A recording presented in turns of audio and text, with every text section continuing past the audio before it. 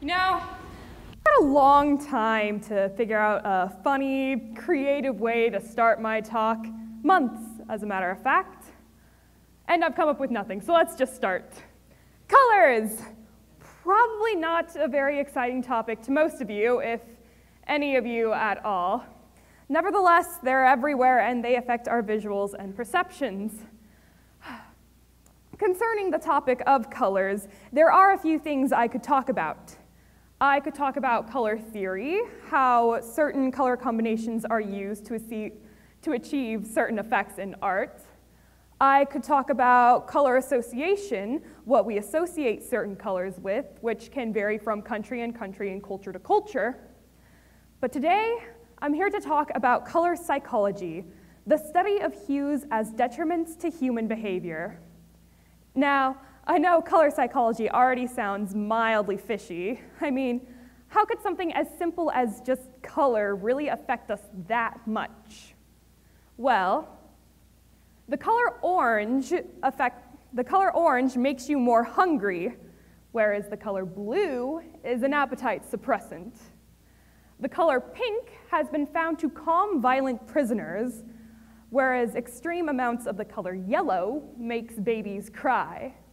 And that's only a few ways that colors can affect us. So I decided to conduct my own little experiment. I drew 3 different pictures and then made duplicates of each picture, where the only thing that changed were the colors in the pictures.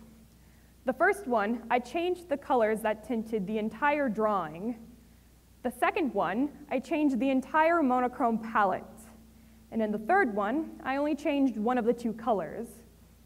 I would show each pair of pictures to people and then ask them a question that corresponded with each one. The first pair of pictures, I asked which one looks more appetizing, with the assumption that most would pick the warm-colored one, since warm colors trigger your appetite way more than cool colors do. 90% of people picked the warm-colored one. The next pair, I asked which picture looks more calming, with the assumption that most would pick the pink picture, since pink has been proven to be a calming color. 70% of people picked the pink one. With the last pair, I asked which person feels more threatening, with the assumption that most would pick red, as red is often processed as danger in our minds. 75% of people picked the red one. So that's a few examples of how certain colors affect us, but why do they affect us like this? What's the science behind it? Well, as in to do with all psychology, it's in our brain. See, light travels in waves, and each color has a different wavelength. These different wavelengths hit our eyes in different ways and are transferred through our eyes as electrical impulses which go to our brain, specifically the hypothalamus, that thing right there. And here's the thing about the hypothalamus. In our body, it affects different functions such as sleep and behavioral patterns, appetite and metabolism, and body temperature, just to name a few things. So that's how and why certain colors affect us, but where is this used in life?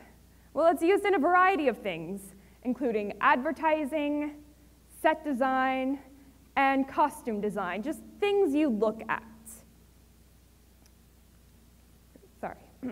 Just things you'd look at. So those are kind of the basics of color psychology, but there is one thing that makes studying color psychology really difficult, and that's the previously mentioned color association. See, what a person associates a color with will obviously affect how they perceive it and react to it. Let me just give you an example.